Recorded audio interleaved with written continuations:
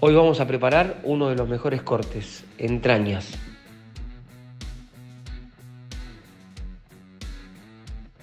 Sal entrefina, especias y la llevamos a un fuego que la mano aguante unos 7 segundos aproximadamente.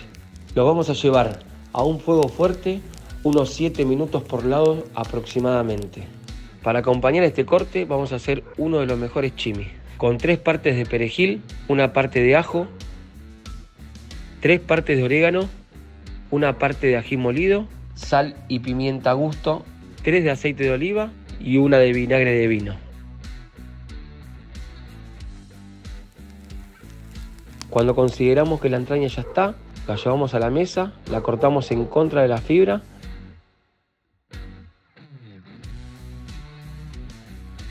y le tiramos un poco de chimi por encima para que la gente lo pueda disfrutar.